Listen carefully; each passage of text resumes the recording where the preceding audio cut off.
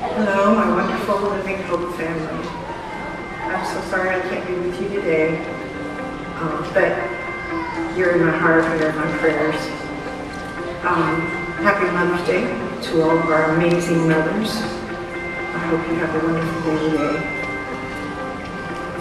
And thinking about the theme for today, I chose Unfathomable Love, because that is what a mother does.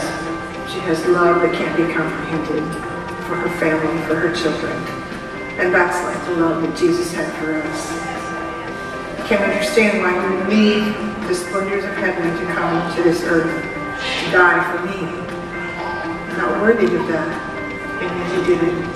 He would have done that if I was the only one, if you were the only one on this earth. He would have given his life for you.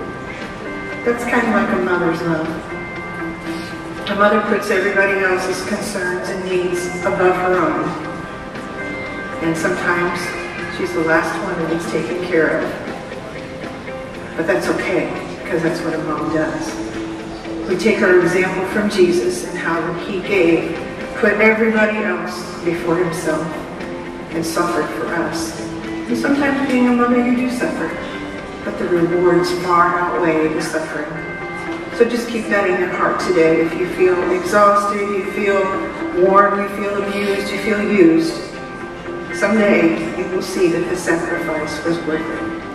And you have children who rise up and call you blessed.